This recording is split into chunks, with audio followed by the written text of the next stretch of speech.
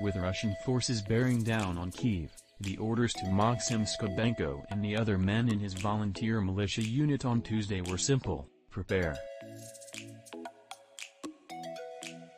Heeding the commands, the unit spent much of the day digging up soil, then packing it into bags. So if someone shoots at us, the bullets will hit the bags, Skubenko explains.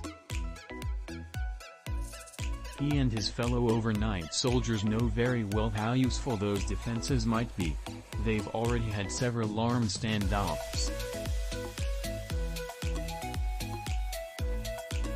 The unit cleaned and checked their weapons and moved on to mixing the liquid for Molotov cocktails, following instructions on a poster handed out by the authorities, filling several hundred glass bottles.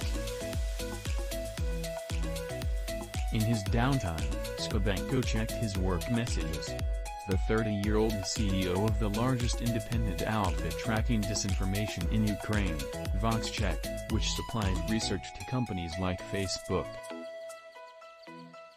As Skubenko shifts from combating the Russians online to fighting them face-to-face, VoxCheck has continued to churn out reports chronicling false information disseminated by the Russians, about Ukrainian shelling, mass breakouts from Ukrainian jails and home invasions by the Ukrainian National Guard. I didn't expect my country to go to war. Since Russia's assault on Ukraine began less than a week ago, the entire nation has quickly shifted to war mode. More than 600,000 people have fled. The two largest cities, the capital Kyiv and Kharkiv to the east, have come under attack. About 80% of the 190,000 Russian troops amassed on Ukrainian borders have entered the country, meeting spirited resistance that has unexpectedly slowed the better-equipped Russians. Part of the defense involves volunteers like Skubenko. Nearly 40,000 answered the government's call to arms, echoing one made 8 years ago during a conflict with pro-Russian separatists. Compared to the other recruits, Skubenko has a unique perspective on their adversaries.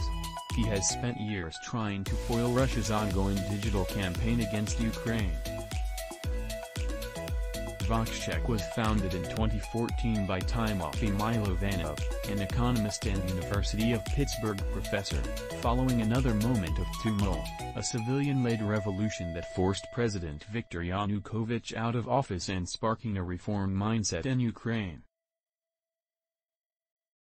Then, as now, Ukraine's media landscape remains skewed by Russia, with consumers susceptible to Putin's propaganda pushed through newspapers, television and, of course, the internet, largely through social networks maintained by Russian state-affiliated outlets like Sputnik and RT. Meta, Twitter, YouTube and others earlier this week either banned or restricted those publications.